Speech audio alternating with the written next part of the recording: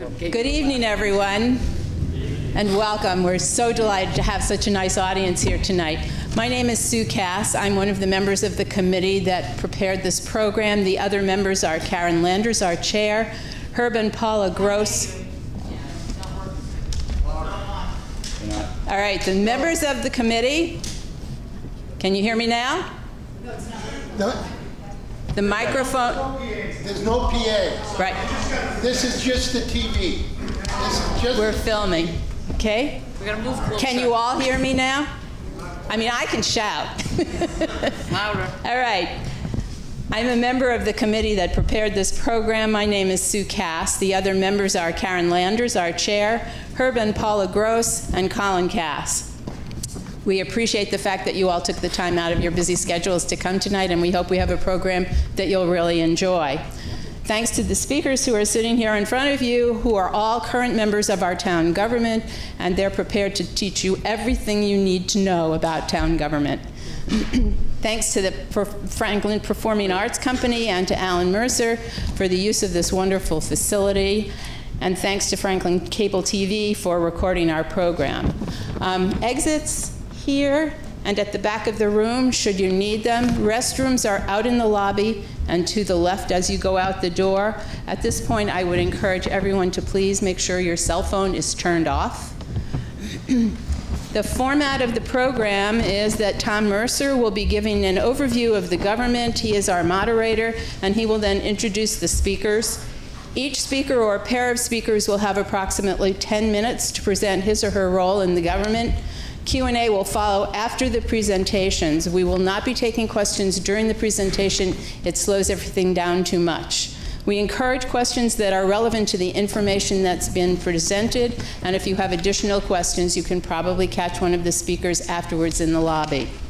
I'd like to turn the program over now to Tom Mercer. He's our moderator. Tom's been an active member of the town government since the late 1980s, variously serving on school committee, building committees for the Horseman, school renovation, the senior center, and the new high school. He's currently chair of the Franklin Town Council. Please welcome Tom.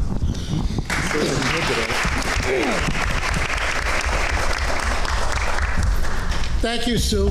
And please just raise your hand if you can't hear me, but I think I'm loud enough so that everybody shouldn't have a problem.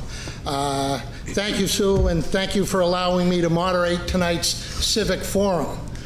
Our panel tonight of speakers, Jamie Helen, our town administrator, Dr. Ann Bergen, chairperson of the school committee, Sarah Ahern, superintendent of schools, Joe Halligan, vice chair of the Franklin Planning Board, Tony Padula, chair of the Franklin Planning Board, and Melanie Hamblin, member of the Franklin Town Council. Our plan tonight is to kind of give you, as quick as we can, an overview of your local government here in Franklin. Basically, it's everything you ever wanted to know about local government and how it works, how it's supposed to work. So we'll hold questions, as Sue said, till the end of the speaking portion, and then we'll be happy to answer all of your questions. Basically, we've put this into 5 or 6 questions. And we're going to address, each of us will address those particular questions. For example, the first one is one that I have, which is what kind of government does Franklin have? Franklin has a town council, town administrator form of government. It's rather unique form of government. There are only 12 or roughly a dozen communities in the state of Massachusetts that have this form of government. I think the most recent ones to come on board are North Attleboro and Amherst. Bridgewater also has a similar form of government. We all have a little differences in most cases, it's the responsibilities, whether they fall under the council, whether they fall under the town administrator. Those little differences are what separate all of these different communities. The Home Rule Charter came into effect in 1978. And since then, we've had in 1995, we had a charter review. In 2010, we had an amendment. And that's where we sit now. And as we go forward in time, I can see in the not too distant future that it might be time to look at it again and make some adjustments as we move forward in time, because things become outdated or things that we should change. The next question that I had was, what is the structure of the government? And I'll give Jamie a little shot here now, because when we put up the website, I wanted to go to the charter on the website so that people could see how they could see where our charter is and where you could go to read it and see really how it functions. Jamie told me it was 18 pages. It's not, it's 16. So it's very easy reading. And I'd ask each of you, take a few moments sometime and look at it.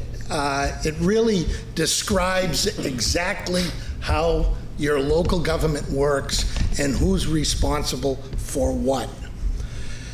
The role of the town council, we're the chief legislative body. When the charter first came into effect, there were 15 councilors. Obviously, it required an amendment in a not too distant future to get it back to 9 that was manageable. 15 they found was very cumbersome. And the council sets the tone, the expectations, and policy objectives. The council then also puts policies in place, and one of the biggest things we do is the town budget. We set the budget. And we do public hearings on zoning. So setting the zones in the town of Franklin come under the format, or come under the town council. Then the enforcement goes to the planning board. Most important job that the town council has is we have the authority to hire and fire him.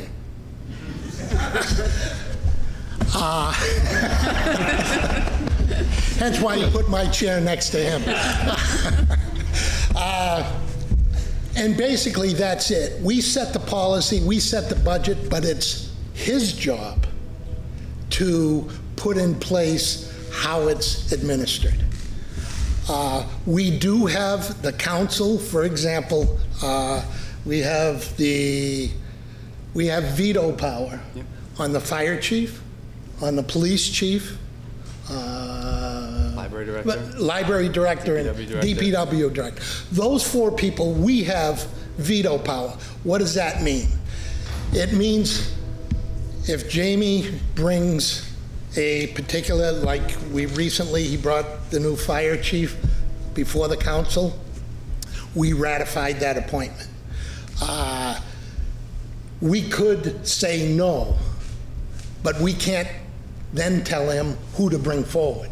That's not our job, that's his. So that's why I like to use the word veto power, because that's all we have, is we can say no. We can't tell him who to bring forward. The other piece of local government is the school committee and the school department.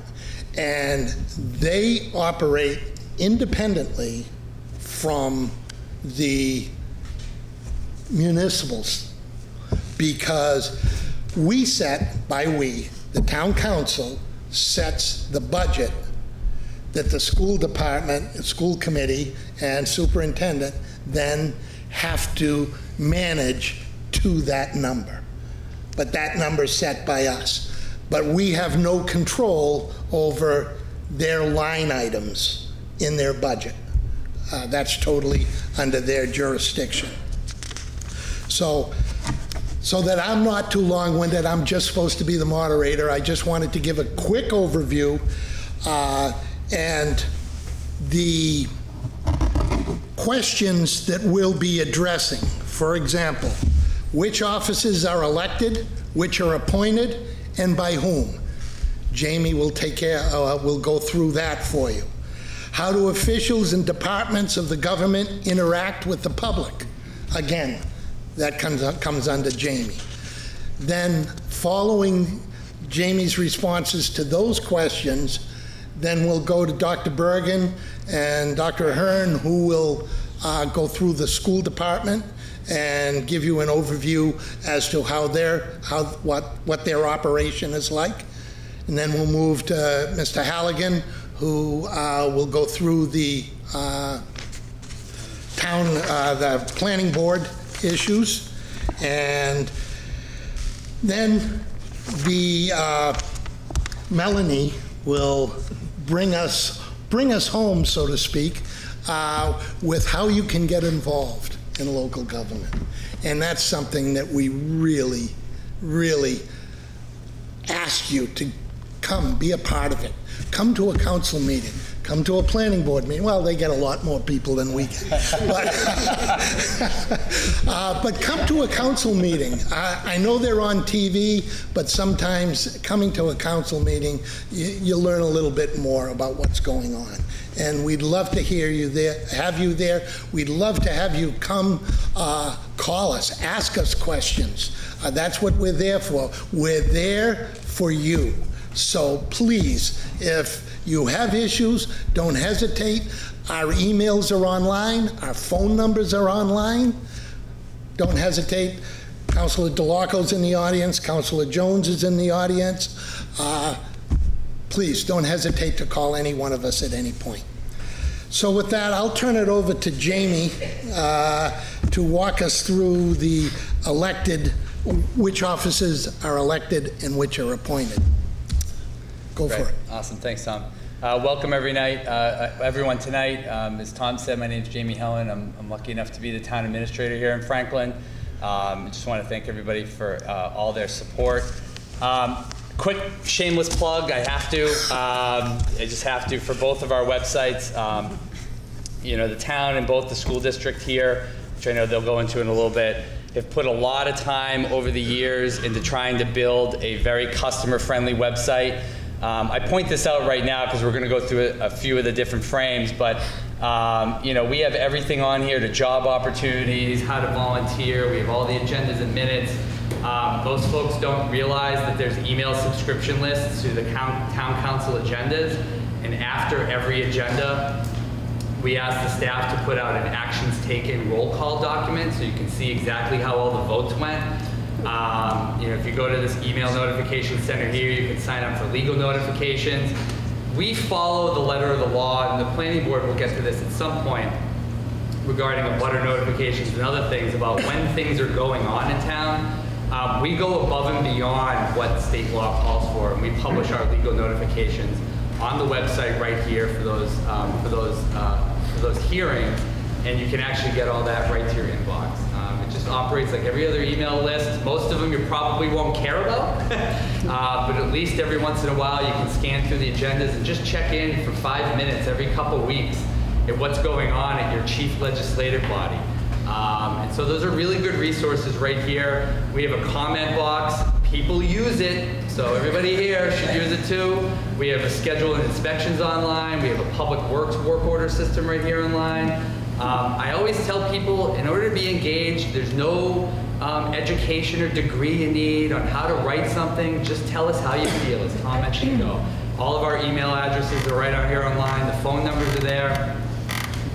People talk to us all the time, ask us simple questions, stupid questions, good questions, intellectual questions. That's what we're here for. So use these resources to your advantage. to try to help everybody inform themselves. We have a town budget archive, online payments, we have a town blog people can subscribe to.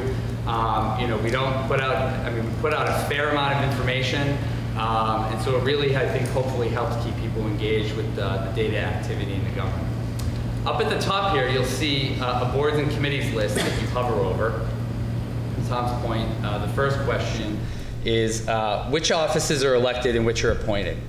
So there's 5, really 6, but 5 boards in town that are elected. It's the town council, the school committee, the planning board, the board of assessors, and if anybody has questions about who they are, you can ask us at the end, but the board of assessors, and they actually generally set your tax rate, and the board of health, which should need, know. The board of health in Massachusetts, boards of health have a tremendous amount of power. They have a lot of clout, they have a lot of regulatory clout over a whole series of issues that are very important to the public health. And the 6th office, not a board, that's elected is the town clerk. The town clerk's staff is actually under the pyramid structure of my office, but the town clerk herself is actually an elected official. So those are the only 6 bodies that are elected in town. As you can see here up on the screen, there's dozens of other committees. And the way that process works is I showed you a little bit a minute ago. There's a volunteer tab on the home page. All you have to do is fill out that form, name, address, phone number, and check off some boxes for some committees you may be interested in. But the rest of those committees are actually appointed by the town administrator, myself, subject to ratification that Councilor Mercer had mentioned a moment ago. Just like the police chief, the fire chief, the library director, the DPW director, all of those appointments are ratified by the town council at a public meeting every 2 weeks. There's one exception to that rule, which is the finance committee. The finance committee in the town charter is unilaterally appointed by the town council. It does not need my appointment. Traditionally, though, certainly since I've been here, and I know while Mr. Nutting was here, traditionally the chairman of the finance committee and the chairman of the council have met with candidates for the finance committee and made that recommendation jointly to the town council for that ratification. There's 9 seats on the finance committee, but that is the only one exception. All of the other boards and committees, those appointments come through the town administrator to nominate and go to the town council for ratification. So this is a fun one. The question that the organizers had posed to us, which is, how do officials and departments of government interact with the public? That's a really big question. I'm going to try to answer it to the best of my ability. But in short, we're a customer service delivery organization. If you think of the library, the senior center, even education, at some point what we're really delivering is a bunch of customer services to all of you. Every department interacts with the public in their own way. The DPW is going to interact with the public in their own way. My office is going to interact with the public in their own way. In my impression, and since being in Franklin, our elected officials and our departments interact with the public quite well. That's our job, and that's why we're here, and that's what all of us love to do. And so, as you can see from the website, and hopefully forums like this, and as Councilor Mercer pointed out a few minutes ago, we're here for you. No questions too hard. It doesn't have to be complicated. You just have to shoot an email. I'm not going to go through the list of every single department in town and how they interact with the public. Most of them are fairly self-explanatory. You don't want to call the police unless you need to. You don't want to call the fire department unless you need to.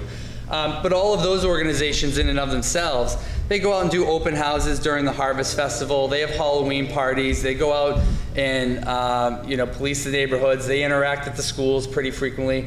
Every department goes above and beyond their general mission and try to do a lot more outreach.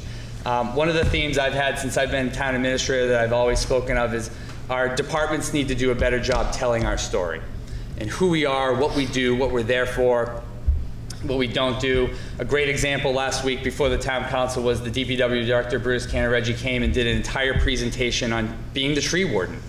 And if you watched it, you would know how much the DPW director loves trees and how much passion he has for it. And there's a great example. He's got probably a 30-slide PowerPoint presentation on his website. You can go back and look at the live stream last week and learn everything you could possibly ever want to know about trees in Franklin. And I think it shows a lot of the passion that he has seeing trees as assets. That's just one example of a few.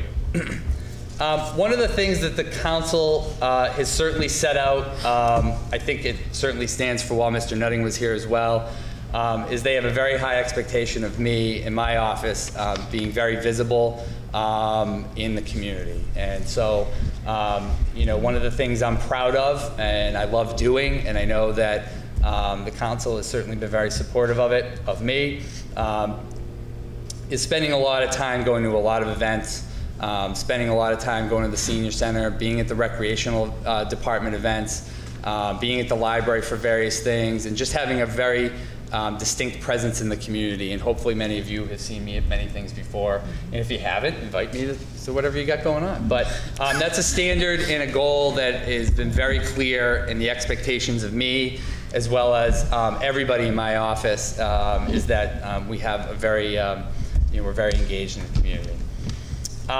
One thing I did want to point out to end my segment about how we interact with the community. If folks do go to the town charter, and I think Tom is correct, it's really 16 pages of your town constitution. It's all right there. I gotta say, I've read a lot of town charters in a lot of communities. They can be books. They're very complicated. The checks and balances are very hard to understand.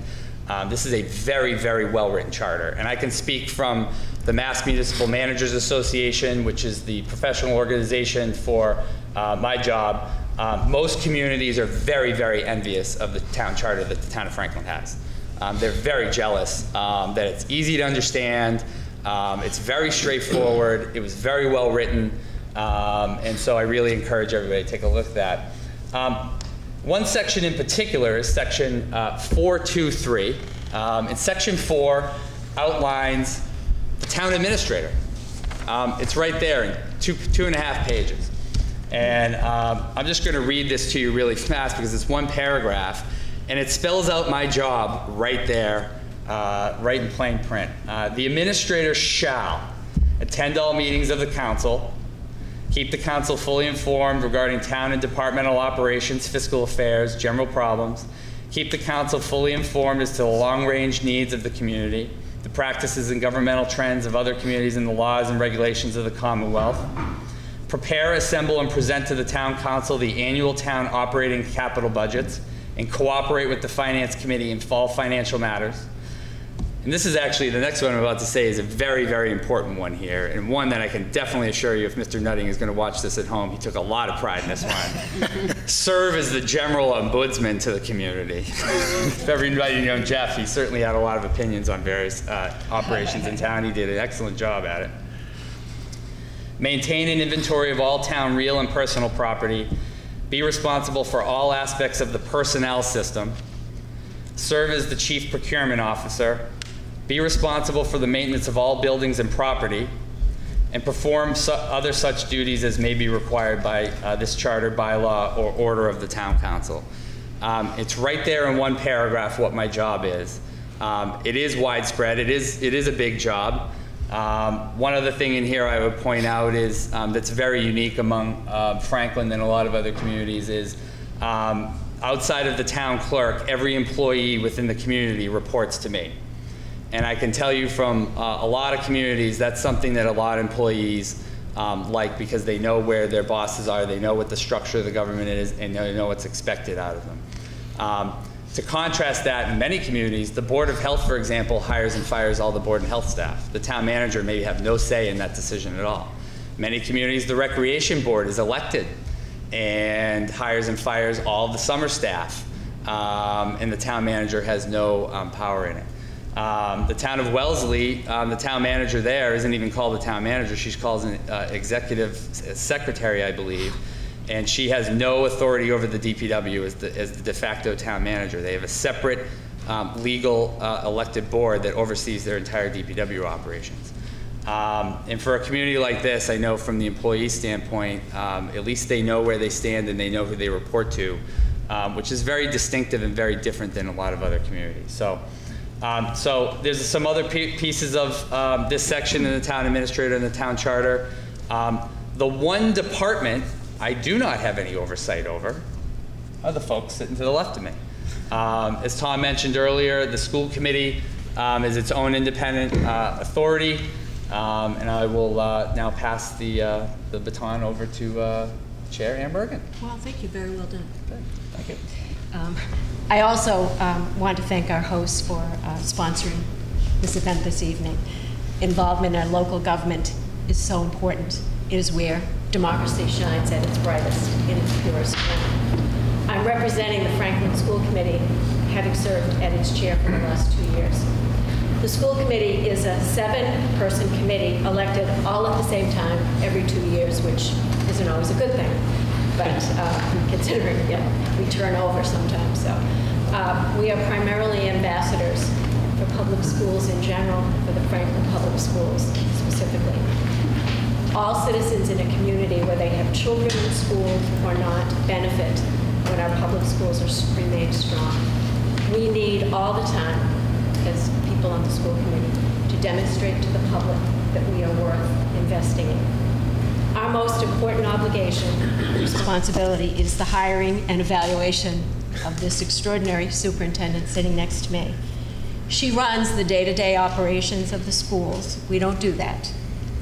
And we went through quite a process to get this superintendent. I think maybe people remember we had one iteration, and we had surveys, and we had focus groups, and we had community events, and we invited evaluation, and we got the feedback from the community, and it wasn't good enough for us. We said we need a stronger person. We started the process all over again, and we got Sarah.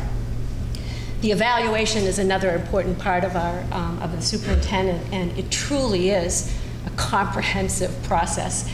It's really a year-long process, and we've held a number of workshops for ourselves as a committee so we can really get better at it, because the first time around, we weren't very good, but we got better, right, Sarah? We did a better job the second time. You did well the first time. Okay. So our second key responsibility is working with the superintendent and other stakeholders. We create the strategic plan, the vision for the schools. There are really now 4 key district goals that we have in place, which we vote on as a school committee to approve.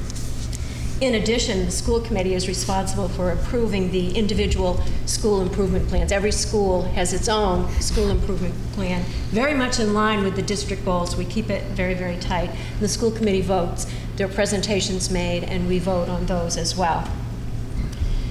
But more importantly, one of the big areas of responsibility, our responsibility, is to make sure that we monitor and hold people accountable. There's that accountability process. It doesn't matter what initiatives are put into place. You can say we're doing all these things. Well, we have to ask as school committee members, what's the evidence? Is it working? Is it doing what you're saying it's doing? And that's an important piece of what the school committee does. We also create policy. That's for example, homework policy and the dress code policy. These are ones that recently came into being. And then constantly review and update a rather huge policy manual. That's another important part. And as Jamie mentioned, and Tom, the budget is an important, huge part of what we do as a school committee, working with the superintendent clearly and the business manager and all of the stakeholders to develop the budget, again, in support of those goals, in support of our strategic plan. We also work with the joint subcommittees of the Finance Committee and the Town Council together, because we are one Franklin. And it's really a cooperative partnership. We're not pitting the schools against the town. I think in the old days, sometimes that used to happen. But we work beautifully together in a cooperative way, again, with the best interests of the community in mind. And while we meet publicly every other week, that's actually the easy part of our work. The real work of the committee is behind the scenes. Certainly all of our full committee meetings are held in public session when we're all together. That's per open meeting law. We never go off and have private school committee meetings. All of our discussions as a committee are held in public. But we do break up into a number of subcommittees, which are also subject to open meeting law, including budget subcommittee, policy subcommittee, Community Relations Subcommittee, Public Schools Advocacy. We have an ad hoc Superintendent's Evaluation Subcommittee. We will be adding on another ad hoc committee focusing on the retirement of facilities. We have representatives who serve every month on a meeting of the heads of all of the parent councils in town. We have representatives on the School Wellness Advisory Committee. We have representatives on the Franklin Public Schools Substance Abuse Task Force. All of the school committee members participate as part of all of the contract negotiations involving the contracts for teachers, for ESPs, for van drivers, cafeteria workers, secretaries. It's a lot of work. So, but the last part of what I wanted to say is just there are so many ways for people to be involved, to be part of the process. And the first we say is to be informed, so that there are no surprises, and so that when decisions have to be made, people are aware of all of the facts, all of the information behind a decision. We ask you to consult our website, to read our newsletter that we put out regularly. Please come to our meetings. We have monthly coffee hours out in the community, and we don't get a large crowd there, but every single issue that's been brought to the coffee hours, or those have been brought back to the superintendent and action taken. She's very responsive to that. We make sure we are out at the Franklin Farmers Market in the summer. We are at the Strawberry Stroll, the Harvest Festival. We also encourage you to participate and support the parent communication councils in your schools. They are desperate for help. They really, and they do such incredible work. And the amount of enrichment activities those parents provide, and they're always seeking help. You can help in so many ways. And the other is to serve on your the site-based school councils. That's where so many decisions are made about individual schools. So your support is really needed there. And lastly, I would say we always encourage a healthy exchange of ideas, and sometimes we do. All of us serving for the community have to make tough decisions.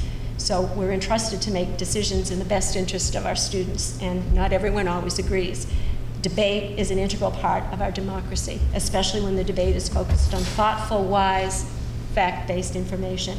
We encourage respectful, thoughtful feedback always, and we encourage you to, our emails are out there. If you have questions, concerns, anything, we always make sure we respond, but in particular, because it's really, we don't get into the weeds of the schools, we make sure that Sarah, we give that information to Sarah, and I can tell you she is extraordinarily responsive to everyone. And I'm going to turn it over to her now, but I just want to say, because she's modest about that, about the work that she does, and I've worked with maybe 9 or 10 superintendents in my, and I'm not old, but, and she is quite extraordinary. She's just created this culture of trust, and she's visible every place. And every one of those subcommittees that I mentioned, that she's there all the time. She's out at the farmers market. She's out at that. She comes every place. So I know she won't say any of that, but I just felt I should say that and I'll turn it over to Sarah. So. Thank you. Thanks, Anne. I'm really happy to be here tonight. And every chance I get, I want to be sure to share how happy I am to be in Franklin. I really love this community. Through the search process a few years back, felt like this was an incredible fit and still feel that way. I'm in my third year, not headed anymore. It's almost October. In my third year, and I'm so happy to be here in Franklin as your superintendent of schools. The school department website is on display, and I'll walk through some of the pages with you that I think might be most relevant, but I want to give you maybe a little bit more background in terms of the types of things that I do on a day-to-day basis. Most of the time when I describe my job, it's to 7-year-olds or 9-year-olds in the classroom setting, and their eyes light up when I tell them that I'm the principal of all the buildings. And then they come to find out that they think it's mostly related to calling school off due to snow in the winter. But I assure you there's a lot more that goes into the position. I work very closely with the school committee. The school committee are the liaisons with the community, and I am the network between the school committee and what's happening in the schools. One of the most important things that the school committee does is set policy, and all of the school committee policies are on their website in the policy manual. And that, can I have your mouse maybe, and I can? Yeah, sure. run through some of this.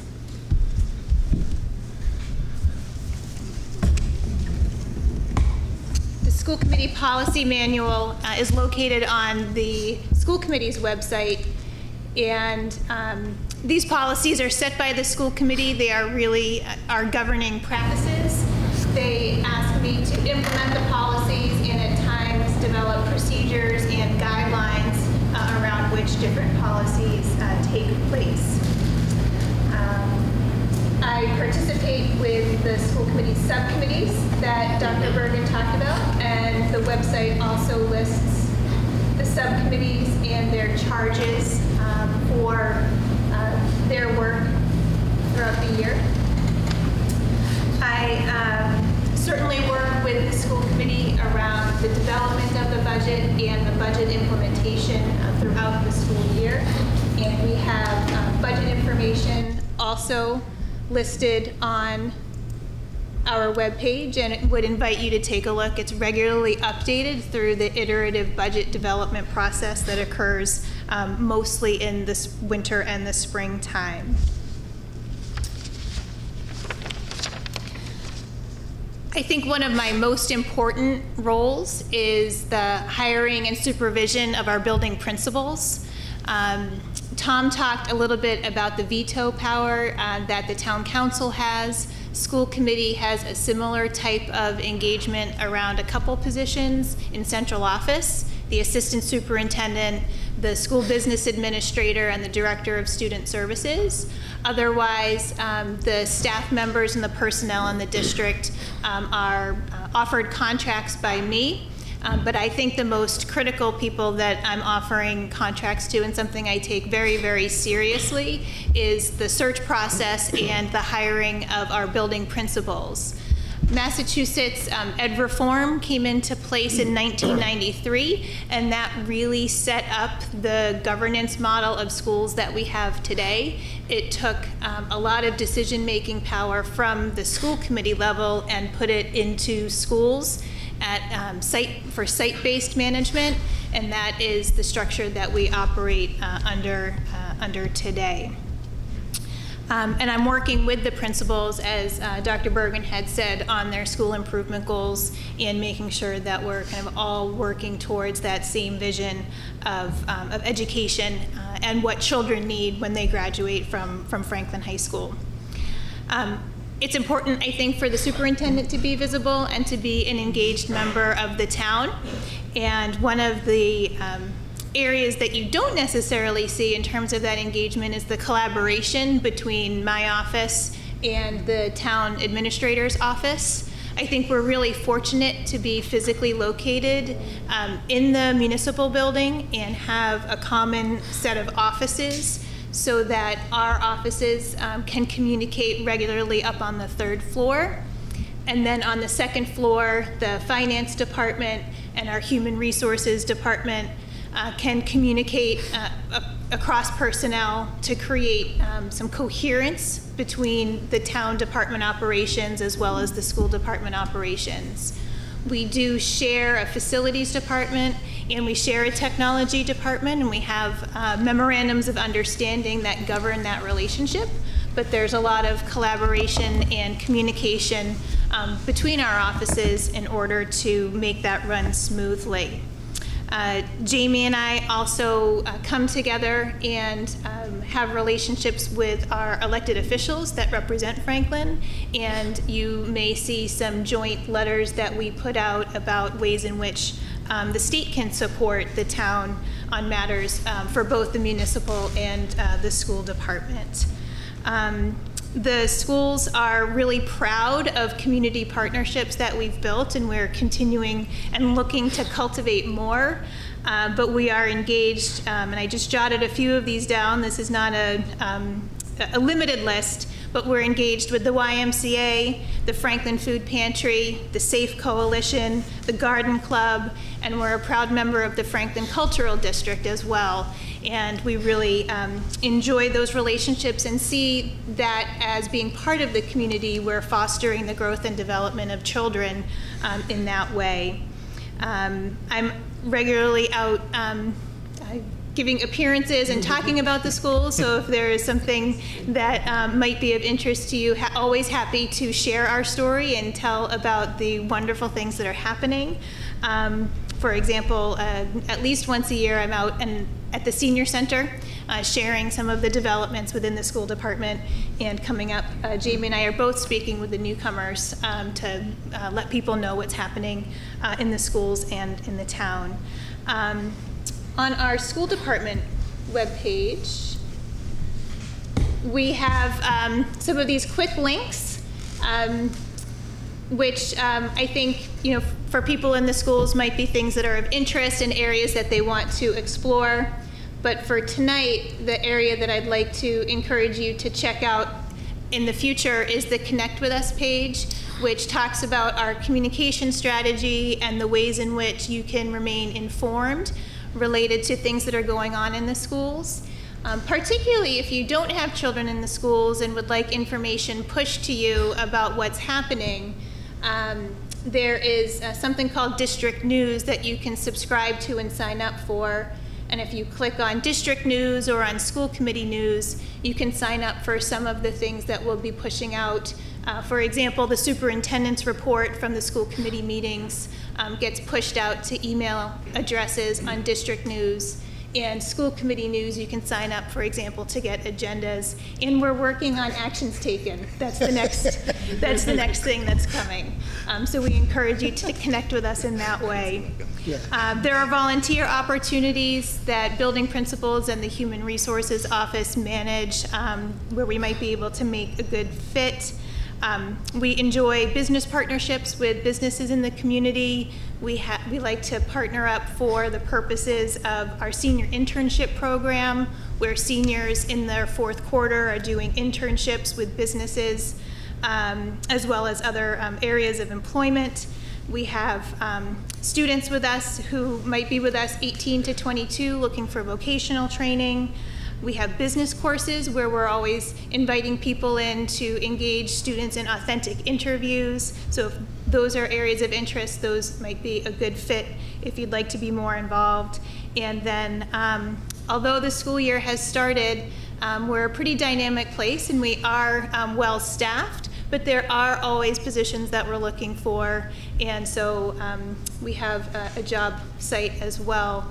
And that might be a good fit for you or somebody that you know. It's not just teaching positions, but we have drivers and after-school care and others. So those are some of the ways in which we'd love to see people get involved. And thank you for having me.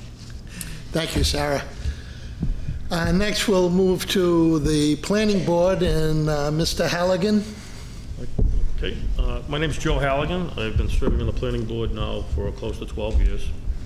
I appreciate the opportunity to be here this evening.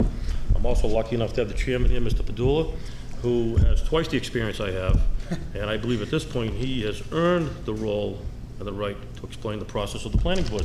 Thank you. Passing the buck. That's called passing it off. But I certainly would be open to questions through Mr. Mercer after the introduction. Okay. All right, just a quick introduction as to what the Planning Board does. The Planning Board has many roles in the land use process. Generally stated, the Planning Board... Speak up. You can't hear me. Nope. Then the mic's on. You have to talk. All right, I have to talk. I'm used to yelling, but... You can yell. Generally stated, the Planning Board is responsible for planning, reviewing, deciding on certain types of permits, approvals, and for administrating the subdivision of land within a municipality or the town. The Planning Board plays a vital role in the land use process by implementing the various land use regulations. In accordance with the local zoning bylaws, Chapter 185, planning boards are responsible for reviewing and acting upon applications for site plan approval as of right and special permits. In addition, the planning boards are responsible for reviewing and taking action on applications for definitive subdivisions, approval, and approval on A&R, which is approval not required. And you probably ask me what that is later on. And the Planning Board also plays several or lesser roles in the implementation of land use regulations of a municipality. The Planning Board must ensure that all procedural requirements are strictly followed to provide each person with the due process afforded to them by the laws and the Constitution. Furthermore, the planning board permitting actions must be reasonable and supported by the information provided by the board, by the applicant, and other interested parties. The planning board serves as a special permit granting authority. In this role, the planning board reviews and takes action upon applications for special permits. A special permit is a discretionary land use approval that a property owner is required to obtain prior to undertaking certain activities on his or her property. The table of use regulations or list of permitted use is located in the local zoning bylaw. That's a book that you can purchase right there at the town hall. Attachment use regulations schedule indicate what activities are required at a special permit. As a discretionary land use approval, the request for a special permit may be denied by the special permit granting authority for projects that the special permit granting authority anticipates will adversely impact the community. Alternately, the special permit granting authority, which is the planning board, may approve a request for a special permit subjected to conditions and limitations to prevent or mitigate potential adverse impacts on the proposed project. The local zoning bylaws include special permit evaluation criteria used by the special permit granting authority to objectively evaluate whether or not the proposed activity requiring a special permit will have adverse effects or not. The content and form of the application for the special permit are dictated by the local zoning bylaws, the special permit granting authority rules and regulations.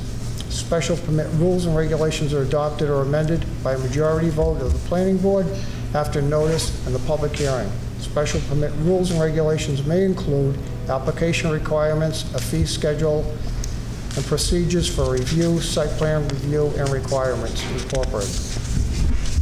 Well, I'm not going to read this whole thing. Just a quick overview.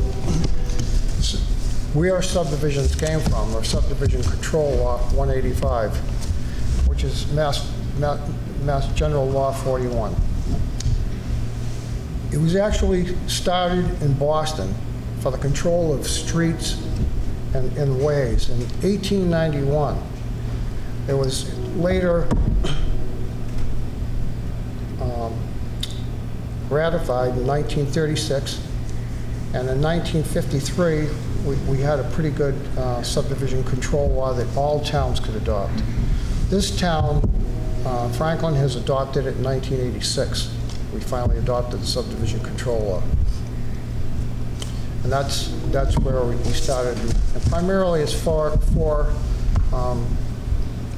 if somebody comes in with, of course, an A&R is an approval not required, that means that a lot has frontage on the street, doesn't have to come before subdivision, doesn't have to come before planning board, all they need is a building permit. But for 1 or 2 lots, then it has to come before the planning board because that's considered a subdivision, something that doesn't have streets. Zoning is another thing that the town adopted. The planning board has adopted that. The planning board adopted that in 1930, which was zoning. And that's for a use regulation. That's just basically set the geography of the town as to what zones would be in the town and the uses on those pieces of property and where they are. And of course, they change, the council changes them. As the population grows, they're changed all over town. So with that said, I will take questions when time comes. Okay. On to you, Melanie. Thank you, Mr. Padula. We'll move on to Melanie Hamblin, who will talk a little bit about how citizens can become more involved in town government. And she has great stories to tell us. Well, So I won't tell them all tonight Okay. because we're limited in time. there you go. Right. Hi, everybody. As Tom said, I am Melanie Hamblin. I am on the town council, and I'd like to thank the host for inviting me. I hope I can add a little bit to the conversation, because I haven't even finished my first term yet, so I'm still learning. I'm one of the freshmen. It takes a lot to figure out how things work. So I know we're here with this panel tonight. Don't be worried if you're confused, because it takes a long time to figure everything out, or if you have figured it out already, you're way better than I am. Okay. So I'm actually going to ask Jamie to go back to he's on the town council page, but I was going to go to the home page first. Sure. But, so there's a bunch of ways that you can get involved, right? And it's really important for everyone to participate in the government, and we want to hear what is important to you. So if you go to the home page on the website, you will see down in the Connect, there's the email notification. So I'm going to ask Jamie, since he knows that I can fire him, and he's going to follow my directions, right? With five other votes. Oh, I only need 5 other people. Only 4 of us here. I want to show you, these are all the things that you can get email notifications about, all the things that happen in town. So if you want to, say you wanted to go to a planning board meeting, Thank you. Don't go. or a town council meeting, you can click the very bottom there is meeting agendas.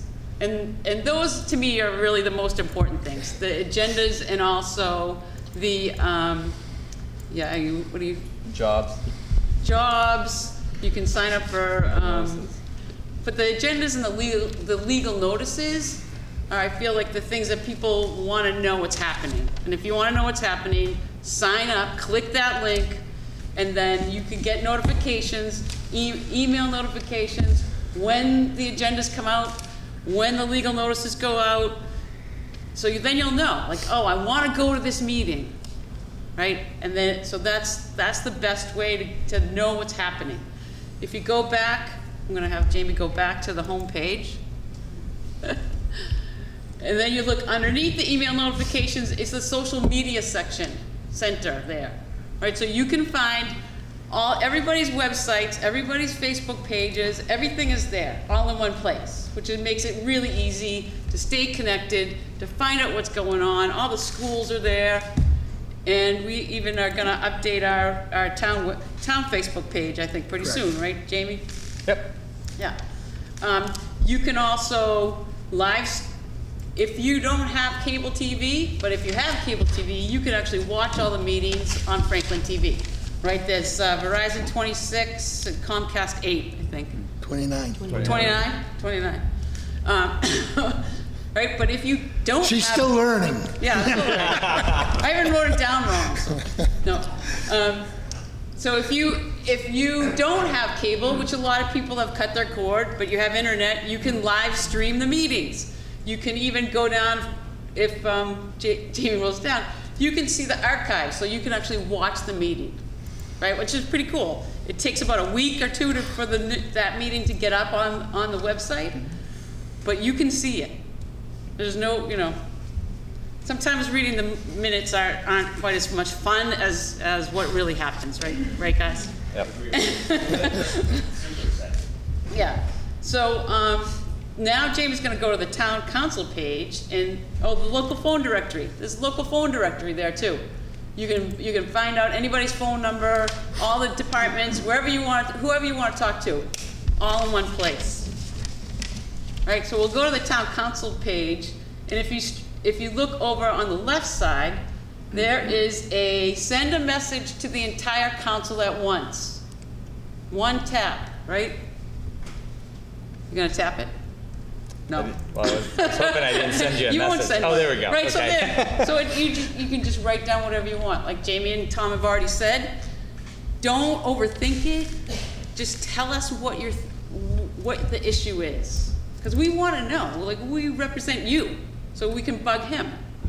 Right? That's really what I feel my role is. Right, you guys? Yeah. So you can do that, or if you want to contact a single town councilor, you can go to this part of the page You can scroll down, you can see our email addresses, our phone numbers are there. We want you to call us and reach out to us. You can click on names and email addresses, and you'll get that same form, but it will go to one person instead of everybody. So don't be afraid or don't hesitate to reach out. We also have, thank you, Jamie. Anything else? I don't know, do you think there's anything else? No? I think you've hit The them all. calendar's there, the town calendar is really good. That's right, Glenn, thank you.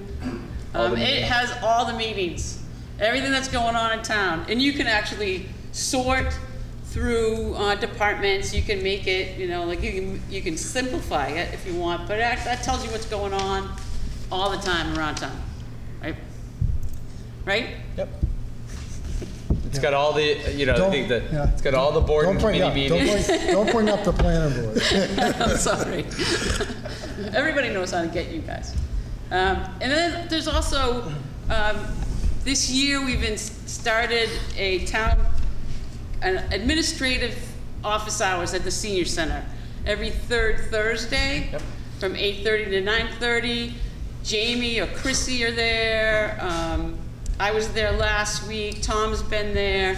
We want you to come up and talk to us and tell us what you're thinking about. So we're trying to be available. At the same time, our state rep Jeff Roy is there too, so you can do state stuff and local stuff. You can get two things done for one visit. I think it's so. We're just trying to be available to everybody. So, but you can watch the meetings and you can read the agendas and read the action items. But really, the best thing is to come into the meeting. Right, so you come into the meeting, all citizens have 5 minutes to talk about any issue that they want to talk about that's not on the agenda. So we want you to come in because sometimes then we have to listen to Tom read. Tom has What you're allowed to do. Right? And so that's your chance to tell us what's happening, what you're worried about in your neighborhood, what you want us to think about.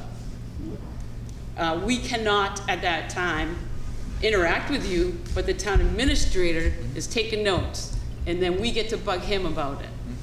Remember that person that came in, that was really important. What are we going to do about it? Let's figure something out. So that's how you can really make a difference in everyone else's day-to-day life, right? So those of you might know, or you might not know, that I spent about 8 months going to every town council meeting before I ran for town council. And I did that because I wanted to actually add something to the town charter. I wanted to create an agricultural commission in town.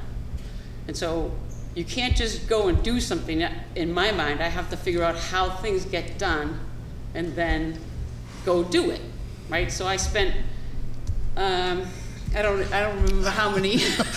A long time. And I'm still going to them, of course, right? But so I spent a lot of time at the town council meetings with Jamie and Jeff Nutting at the time, the town administrator, as a normal everyday citizen, to create a commission. And I believe like Jamie and Jeff treated me the same way after I was a town councilor, the same way as I was a citizen.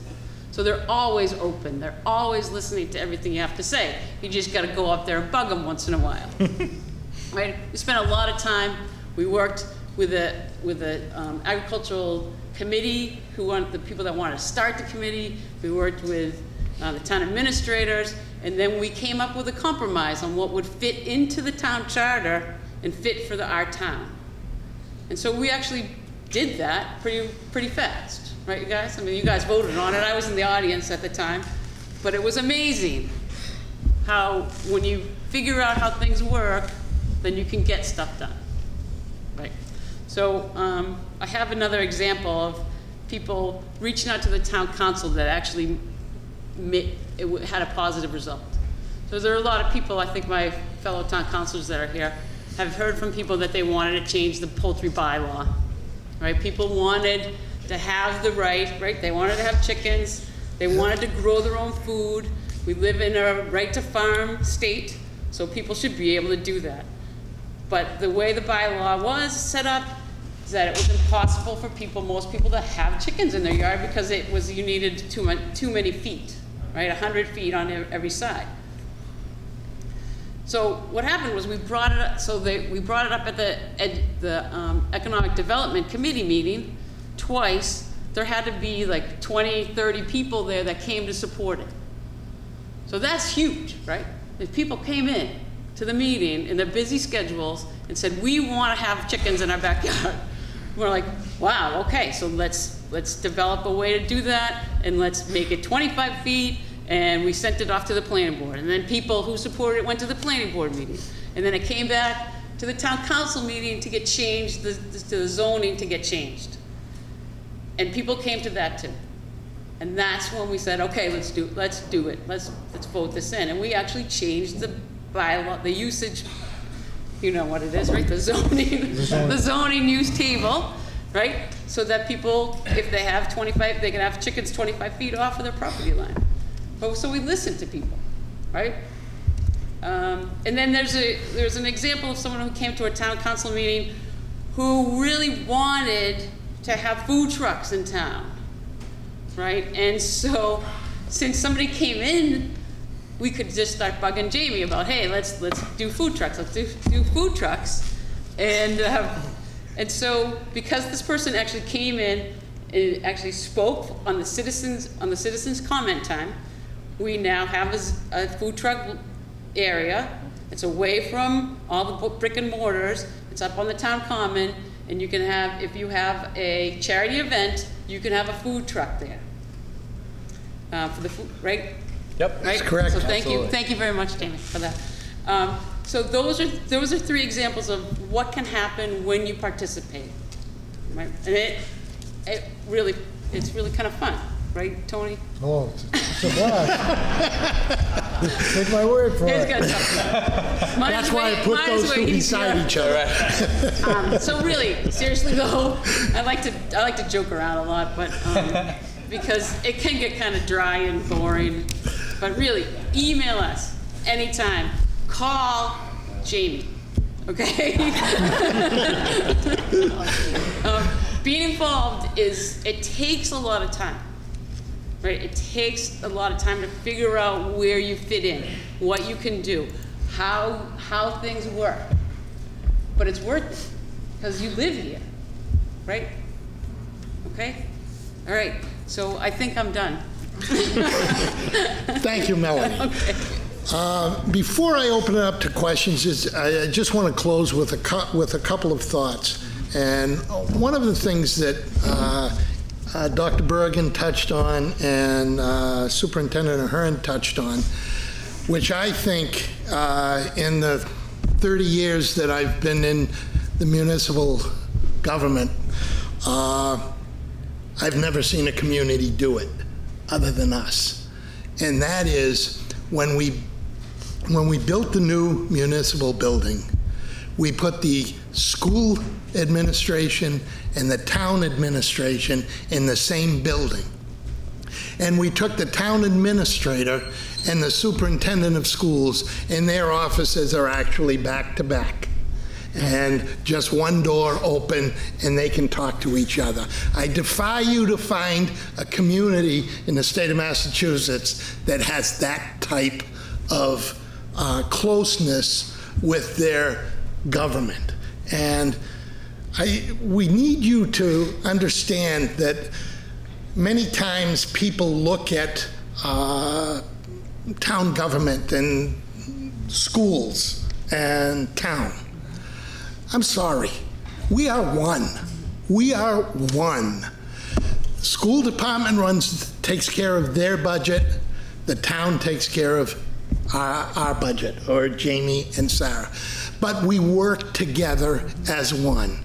And if there's one thought that I could get you to leave with tonight, it would be, we are one Franklin. and that's who we should be. That's how we should think about our government and how our government works. Now with that, oh, one more, sorry. Everybody you see here tonight and everybody that you've heard talked about tonight that serves you, the taxpayers of Franklin, on these local, the council, planning board, school committee, all of these, nobody's getting paid. Nobody is getting paid. We do this because we love our community. And we've, in a lot of cases, and mine in particular, I've been here, I was born here, I do because I love my town and I want to give back to my town. And that's what everybody here is trying to do. We may not always agree, but we can agree to disagree. But we are all here for one thing, and that's to make our town a better town. So with that, I will open it up to questions. That's it. Please. The charter schools are independent. They are public schools in Massachusetts, but charter schools are independent from the local school department. We do have some operations. For example, transportation is something that we're responsible for, so we do respond to transportation for the charter school. And we have communication back and forth on things that would support children. But from a governance standpoint, they are their own entity. Another question, yes, in the back. And I'm going to repeat the question only so that the people at home can hear it through the microphone. Has there been any discussion about hiring a sustainability manager? Okay, the question is, has there been any consideration given to hire a sustainability? Go ahead, Jamie. Yeah, right, just keep dishing them over right now. We have not. And the main reason why we have not is just budgetary constraints. We have a full facilities department that traditionally handles most of these requests. A couple of fun facts that many people don't know. Over 90%, 90 to 95% of all electricity in the town and school buildings is actually generated from the solar field on Union Street on the Nuns property. We're a green community. We're very proud of that. We've been certified a couple years ago in that. All of the buildings in town have LED converted lights to them. The street lights, many of you may be aware, we just converted from the old high sodium lights and bulbs to all LED throughout the entire community, which will save us probably about 75% of our operational costs and maintenance costs on our street light account in the budget. You know, fully matured, it'll probably save over a couple $2 million over about 20 years, which the bulbs, LED lights usually last for about 15 to 20 years. The old sodium bulbs were like 3 to 5. So just all of those things alone. All of our facilities, the facilities department and the DPW do a tremendous job keeping our facilities up to date. They all have updated capital plans. We have a very meticulous capital program and policy in place to keep our school buildings and all of our facilities energy efficient. We actually had an audit done from a third party that's required to become part of the Green Community Certification process. You have to have in there find 20% of your electricity load. You have to find ways in a certain time frame to be able to reduce your energy consumption by 20%. The third party consultant, as well as the state Department of Energy Resources, couldn't get us to 20%. And the main reason why is all of our mechanicals and boilers and all the traditional things where you can kind of spend a couple $100,000 to get a lot of those energy savings, they couldn't find us the 20%. So they essentially gave us a waiver to go underneath so that we could still be certified, which really speaks to, I think, a lot of the leadership that the town has had for many years. So, you know, all of that work has been done through my office. A lot of it was done by me. Some of it was done by Mr. Nutting. A lot of it was done by the facilities director, Mr. D'Angelo, as well as the DPW. And so we've been able to spread out a lot of those tasks that a sustainability coordinator would normally have in maybe another community. We've been able to spread out a lot of those tasks throughout the current operating staff. And so we don't feel like we had to go out and spend another $60,000, $70,000, or $80,000 in health insurance for a full-time person. Another part of that is when we built the new high school in Franklin. Yep. We were awarded back from the state, from the Mass School Building Authority, 2 points for our for getting green status at the high school. That 2 points was $2.2 million. Yep. Yep. Yep. Another question. Yes. Other than you, Jamie and Sarah, how much time is involved and how much time do you give? That's a great question. You don't get paid, so is it a My wife is sitting over there. She's called the divorce lawyer 2 or 3 times. No, she just forgot what you look like. That's true. And I'll repeat the question so the people at home can hear. How much time do we put in as elected officials? And I guess I'll speak for myself and I'll let everybody else speak for themselves. It's as much as you want to put in. I can tell you I spent 10 years as chairman of the school committee in the 90s when we were the fastest growing community in the state of Massachusetts. That was a time-consuming time, for sure. In the last 10 years, I chaired the building committee for the new high school.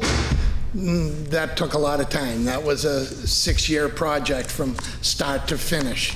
Out many nights, going to people's homes, talking to them about why we needed a new high school.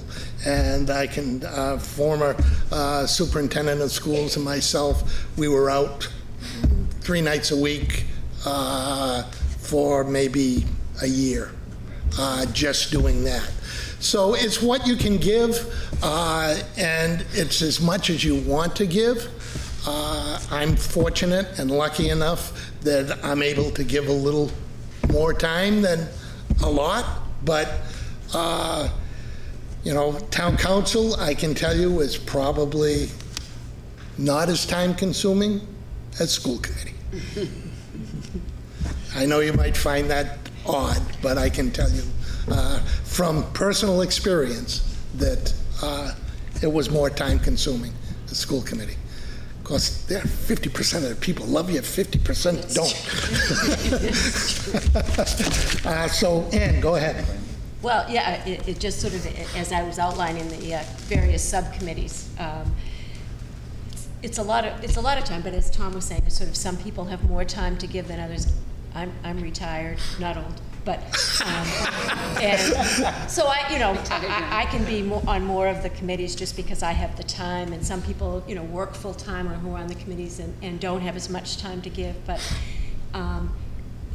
as Tom said, it's really an act of love, and the work is so intriguing and interesting, But it can be as much as 3 meetings a week, Like I was saying, that I think sometimes it's a little bit deceptive because people think maybe that the work of the school committee is the meetings every other week, and there's a lot of work that goes on behind the scenes. But again, we don't want to make it seem oppressive so that people won't come out. You don't want to tell the truth? Is that what you're saying? Yeah. But to say that as much as you want to give, but yeah, it's. Oh yeah, I would say. Yeah. Easily. Yeah. That's yeah. Tony, Joe. Yeah, we get our books on Thursday late afternoons, which is a pretty thick book for the meetings that are going on. Everything's submitted to the planning department, I believe, a week ahead of time. So we've only got from Thursday night till Monday night to study our books and really get a grasp on what's coming in front of us. So that does absorb nights and weekends. I'm lucky enough that I have a place of business on 140, not trying to solicit my business, but I'm very approachable, and over 12 years people have learned, oh, I can stop in and see Joe. I live in town, I work in town, I'm lucky enough to have that opportunity, and several times a week, people will just walk in, do you have a minute? That minute turns into hours sometimes, conversations. And a lot of it is, a lot of people are trying to get educated on a project. They don't understand the process. I don't want to say I'm running a miniature schoolroom, but I try to groom the people on what to expect, what the bylaws are, the rules, the regulations. They get a little more understanding of what the meeting might be coming up. Nothing is discussed particularly about a particular meeting, but how it works and why is that going in and why does that person have the right to do it. So there is an education process for the planning board that a lot of people, to pick up the book and learn a lot more about how the planning department works. It seems like, I was talking to Jamie earlier tonight, that if you've been watching the planning board meetings lately, our planning board meetings have become more of a classroom than actually spending time making decisions. We're getting large crowds, people don't understand the process of the board, and we're giving a lot of our time.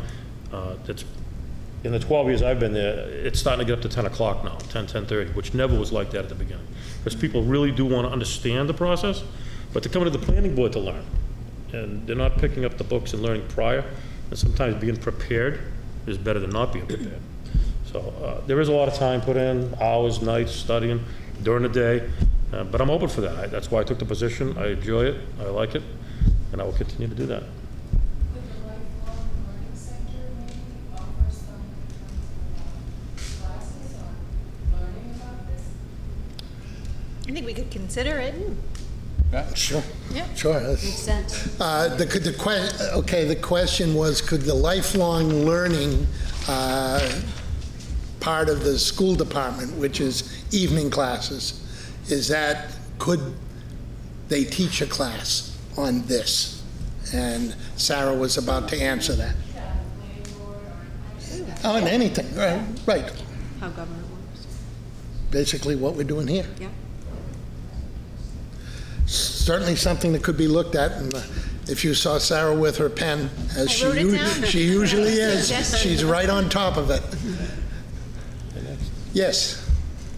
Yeah? I was wondering, how does the Disability Commission fit into town government, and how do they communicate? Who do they communicate? Very good question. That's a really good question. Okay. Oh, I'll repeat. How does the disabilities repeat it? Commission. I'm sorry. The Disabilities Commission interact with the town. How does it get into the town government? And Jamie's pulling it up on the website now. So, in short, the Commission on Persons with Disabilities, it's its own legal entity. And traditionally, the most interactive way they work with us is on education and outreach. But more importantly, they work with the building commissioner, Gus Brown, on making sure that the businesses, residents, even the town government, that we're adhering to basically state code relative to ADA access. And so that's really the big interaction. In fact, the building commissioner, most of the boards and committees in town, in fact, I think all of them, for example, the planning board has a whole staff that work with their department. Amy Love, our town planner, is phenomenal. She staffs all those meetings. The town engineer goes to all of those meetings. Just like myself and the assistant to the TA go to all the council meetings, as well as the town attorney. The superintendent and her staff go to the school committee. The building commissioner is what we call the staff support for the Disability Commission. And really, it's mainly about correcting problems within the community that many people see, either before they actually enter a building and they have trouble, or certainly after. And the building commissioner is authorized under the state statutes to be able to execute that entire thing. So it's really they could come through the council to me, to the building commissioner. It's very inefficient. For those of you who know Gus Brown, our building commissioner, he's unbelievable at what he does. He is an incredible advocate for ADA compliance. ADA is a difficult federal statute to comply with all at once, but as you go through life and as projects turn over, and residences and commercial buildings they'll get to refile, but you try to comply with those things on a case-by-case basis. But for anybody watching at home who's here and they have something they want to ask relative to that committee, the best first stop is to call the inspectional department and talk to Gus. I think the committee meets maybe once a month, and I think they take the summers off, so they maybe meet about 8 times a year. And then every spring they also have an educational campaign where they have the state officials from the state building office come out and do a presentation for the community. Other questions? Yes, up in the back. At the federal level, we've all gotten used to seeing dysfunction and gridlock between the executive and the legislative branches, but you don't seem to be describing that at the local level. Why is that? Well, currently Jamie's only been here for, so. Get ready. No, just. Basically, the question is with the gridlock at the national level with the legislative branches of our government. We're not seeing it here, probably right now, because we're in a pretty good place right now. I believe that we have as good an administrative team as any town in this state. We have a great group of people that do a great job for all of you and us. Sure, go ahead. 2 quick points I'd say. The point that Councilor Mercer pointed out at the a little while ago, I think is actually one reason why you have that. Both the superintendent and I came from other communities. We worked in other places before we came here. And I can only speak for myself. I know, she's also, we've talked about this before, and she said the same thing, but having our offices and having the administrative suite in the same building, having our human resources departments in the same suite in Town Hall, our finance offices are in the same suite in Town Hall. We have one facilities department. We have one technology department, one director that oversees all school and town technology needs.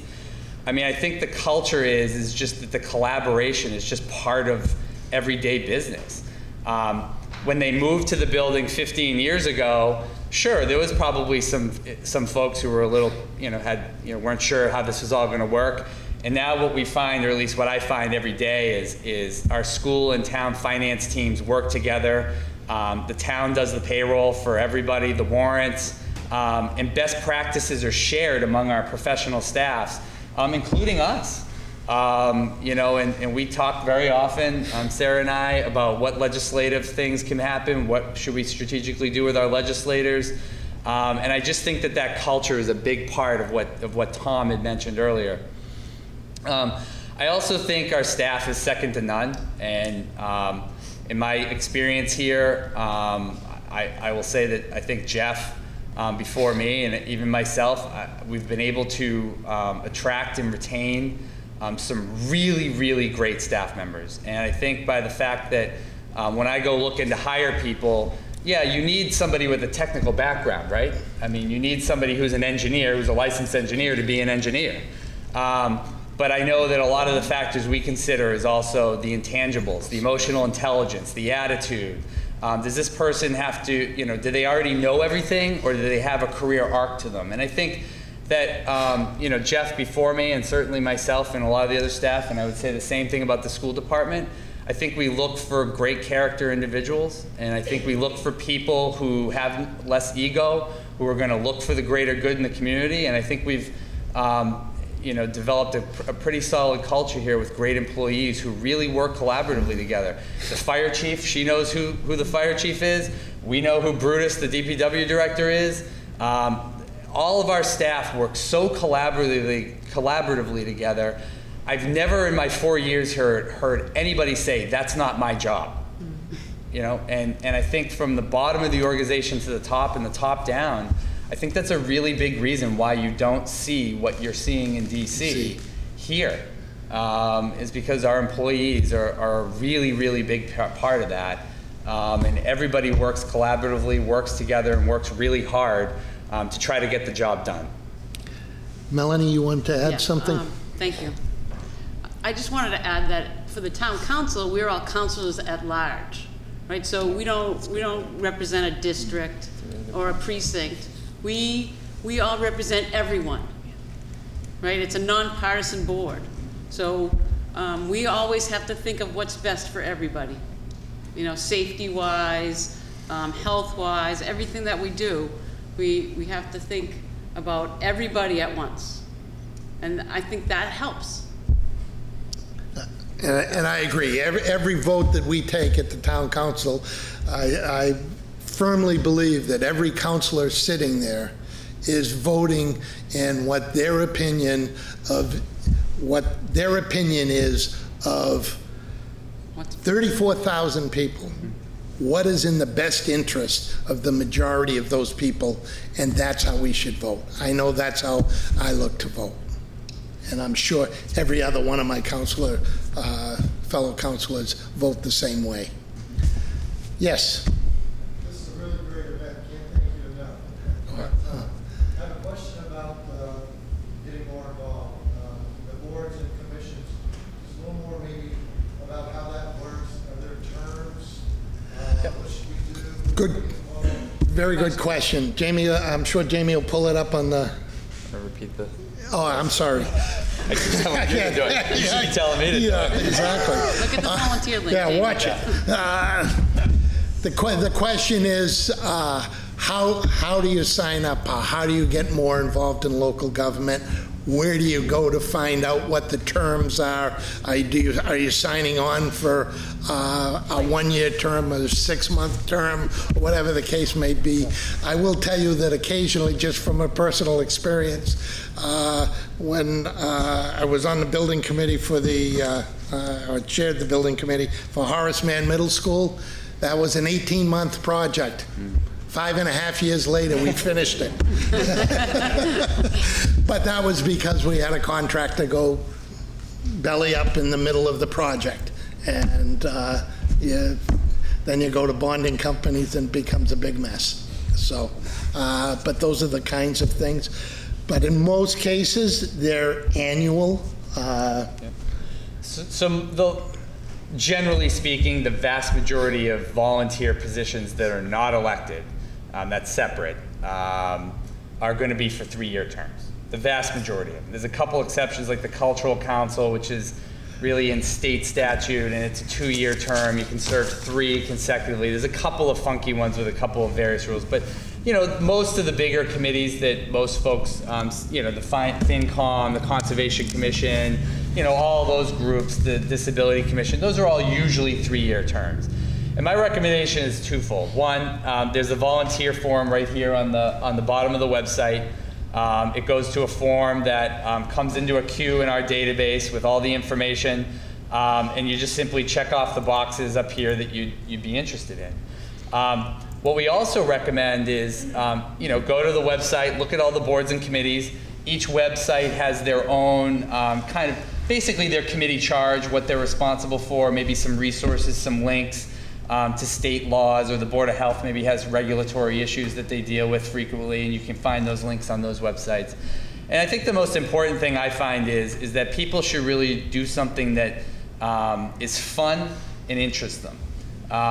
You know, if you don't find what you're doing fun, a lot of this is going to be very difficult to take in. As I think a lot of people that always come to me say after they volunteer for a year or two, they go, wow, this is like really sophisticated stuff. Like, you know, this is a lot more than I thought. You've got Mass General Laws, Code of Massachusetts regulations, local bylaws.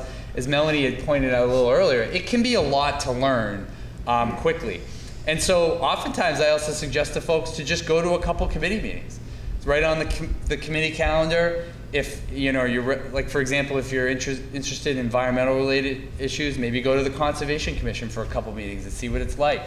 Call up the staff member. Our staff meet with prospective volunteers all the time for a half hour with the conservation agent. What is this like? You know, what is the, as Joe pointed out, what's the planning board book like? You know, before you go throw your hat in the ring, know what you're getting into on Thursday to Monday. When you pull out these huge plans and you try to make sense out of a, you know, stamped engineering plan, and you go, what did I get myself into? This isn't fun. And so I think some of those are usually the things that, you know, that I would recommend. And I always tell folks, now that we've had an online form, most, if not all, of our volunteer positions right now are currently filled. But we still get volunteer applications from folks. And the staff keep, you know, a folder with all of those folks. And when somebody resigns, sometimes people resign in the middle of a term. They just aren't interested anymore. They have family commitments or something else. And then we contact the next person that emailed us. So we encourage everybody, whether the seats are filled or not, to just hop online and fill out the volunteer position. As for elected positions, you know, it's a little bit more cumbersome, I think, from the perspective that you have to go in, fill out papers, nomination papers. There's a legal window at which you can fill those out as. There are different requirements of how many signatures you need to get validated and certified by the town clerk. My recommendation on the elected offices is to certainly talk to any of these folks up here who have gone through that. And if you don't find them tonight, definitely call the town clerk. Both the town clerk, Teresa Burr, as well as the assistant town clerk, Nancy Danello, can make sure that you have everything you need and you know what you're getting into, you know, before you go out and get all those signatures. And we've all just gone through that. Yep. Councilor Jones, Councilor DeLarco, Brian Chandler here, who's a new person running for town council, and everybody across this table tonight. So, other questions? Yes, sir. Was the town alert system not used for the triple E spraying because it was sort of pushed off? Well, that's a state thing, but shouldn't the town tell us about something that affects every citizen? Want to summarize it? Go ahead. So the question was, the town notification system, shouldn't it be used for the triple E updates? Yes and no. It's a double-edged sword. We use the town now, I want to also, while we have the pulpit, we do use one software system. And the school department and the town use that notification system for different reasons. Obviously, the school community uses that for notifications to parents for school closings or other events and the things that you all use it for. The town does use the notification system. We try to use it judiciously, and the main reason why is it's almost guaranteed every time we use it, no matter how big the emergency is or how little the emergency is, we get inundated with dozens of phone calls and emails saying to take us off the list. And so it's a fine line. What we tried to do was use the website and social media to try to get out as much information about that as possible. That was in the state's management plan. And so it is a difficult call. I will not deny that that's, you know, one part of my job that is tough in terms of when to decide to use that. I would say in the case of the triple E, there was no emergency in Franklin. So we can't go declare legally through the Board of Health or the town, we can't just go say, oh, we're a critical state in the community. That is the Department of Public Health's jurisdiction, and so they've never declared us as a critical or even a high risk in Franklin. I respect the fact that folks feel that fear. Many communities around here are in critical state. I know in Medfield because of the horse that died. But we've had many conversations with this with the Board of Health. I know we've had it at the council meetings. And what we've tried to do is, because we were at a moderate to low risk for the entire season, we've tried to do a lot of social media presence, outreach, and using the town blog, the town email subscription list, as well as having daily updates on the town website. Yes, ma'am. I just have a quick comment. I get an email every day. It's an overview of things that are happening in town. Franklin Matters. He's right behind. He's right behind you.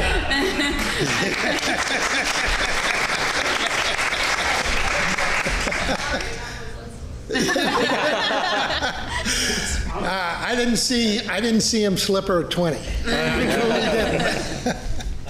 Go ahead. This is another, just take the opportunity to put in the plug, as well as to Franklin TV for all the work that they do, broadcasting and enabling the simulcast, which I admit I use frequently as well. Town council meeting last week. I had a business meeting at 9 o'clock. The council, I was able to watch via their webcast until 8:55 when they finished. I swiveled my seat and went to work in my office in the comfort of home. If I had gone to the town council meeting, I wouldn't have made it to the work meeting on time. But in terms of Franklin Madison, thank you for the subscription. Thank you for the plug. It's a total volunteer effort. I spend equal time, probably 20, 25 hours, because I go to both school committee, town council, and FinCom meetings following the money. From my point of view, because that's what really affects us. I'm retiring from work next week. I will be spending more time doing Franklin Matters, because Franklin really matters, as somebody said. So I still would like to get into the planning board, zoning board, conservation commission process. That's another whole bucket of work. I don't know if I can go there. But if anybody wants to volunteer to help me go and support those, I'm looking for that kind of help too, and I'll do some of that teaching. I've got the social media pieces, but if you can take notes and you can tell a story, we can use your help to spread the word to the rest of the Franklin folks who do read Franklin Matters, who do read the town stuff. So thank you. Thank you.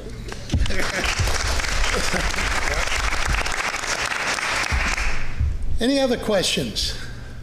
Yes, sir. Could you maybe just explain the process of if a business wants to come to Franklin, who they have to go to in order to get approvals? And I bring this up because I think as a resident of Franklin, we have a little bit of an identity crisis. I think we have an awful lot of online forums and online chats going on where people don't fully understand what Franklin is. We want to be, you know, a no place for hate, welcome and affirming, everybody welcome. Then we have people over here who think it's okay to have a Chick-fil-A. So I'm just curious, as the leadership of the town, like what the process is for a company, doesn't have to be Chick-fil-A, but a company come into town, and would citizens get a say or get a voice in either opposing or approving something like that? Good question. The question is, how a new business wanting to come to the town of Franklin, what's the process they have to go through, and do citizens have anything to say about accepting them into the community? And since it goes to his office, as you can see, and as I stated very early on, where the town administrator is the key individual for the municipal side of Franklin's government. So, Jamie, I'll let you handle that. That's a really good question. And of course, my answer has got to be really complicated. And I wish it were as easy as something I could say in a sentence or two, but when we say a business, British Beer Works went out of business and another business came into that site. That's not really a hard transition there. There's an established liquor license at that site. A lot of this stuff is governed by state laws. A lot of it is out of our jurisdiction. There's another factor, which is, you know, if it's an industrial park, you know, one of our overlay districts, EMC is a business that's a 750,000 square foot building.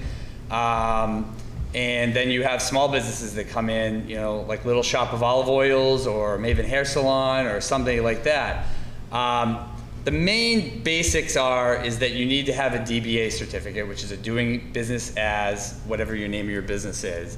That's a $40 certificate for 4 years that you get from the town clerk's office. And the first stop that most businesses make is to the planning office, which is also our Board of Health office, our inspectional services office, and mostly important to your question is the zoning compliance officer's office, which is the same as the building commissioner. That's the same thing as Gus Brown. When a business comes to town, unless it's a new building, a change of use, deals with liquor or other permits, like maybe a tobacco permit from the Board of Health or other things of that sort, it's fairly rare that there's really a public process behind that. It's generally between the landowner and whoever the tenant is going to be on a purchase and sale of the property or a lease of the property. And so there really is not a lot of opportunity unless there's a public process required, either via the planning board for a change of use, for example, or sometimes the zoning board of appeals is another public committee that hasn't come up tonight. They may need a variance for some reason, or they may need some of these other words that a lot of people may not know, but they may need a waiver. And so those are public processes that do take place. They are posted 48 hours in advance, and they are on the town calendar on the website there. And so people can come and give comment on any of those public procedures at the ZBA or the Planning Board or the Conservation Commission. In terms of generally an established building where the use is not changing, you know, it's pretty hard if say a Wendy's was going to be converted into a McDonald's or a Chick-fil-A or a Burger King or something like that. You know, it's a very limited window, if any, that the public gets to kind of comment, you know, publicly on that to deny that transaction from happening. I'll be completely honest, it's very, very difficult to have that occur. Usually, in my experience, businesses that come into town that somebody doesn't want, you know, for maybe that kind of reason in terms of the Chick-fil-A, usually comes from maybe more of a citizen-based grassroots effort. For example, that business, in terms of what you spoke of, you know, I know the city of Boston had a proposal at one point, and basically there was enough people to rile up and get to the city council and the mayor and said, you know, we don't want you here. Those are fairly rare, and they're difficult to do. They're certainly successful in some cases, but just a general rule of thumb, if you're going from like a hair salon to you know, a niche olive oil shop or something like that, or a restaurant, unless it's something new, it's a little bit more difficult to know when those things are coming. Hope that answers a little bit. I could probably talk for an hour, 2 hours about it, to be honest with you. It's a complicated question. I just hope that people understand that the ladies next to you have a responsibility to the children of our community, right? And us as parents have a responsibility to our kids too.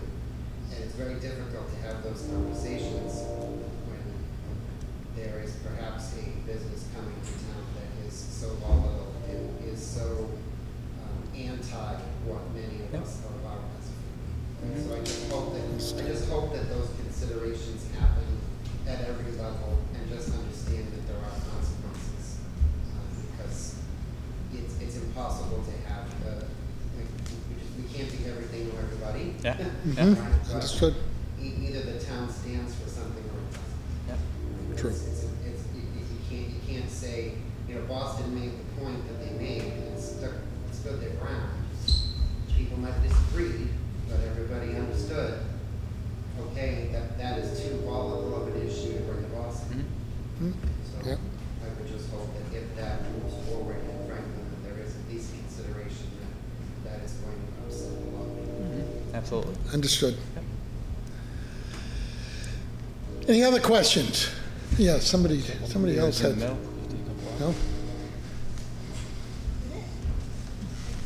No? Okay. This program was made possible by your Franklin friends and neighbors. Good folks just like you.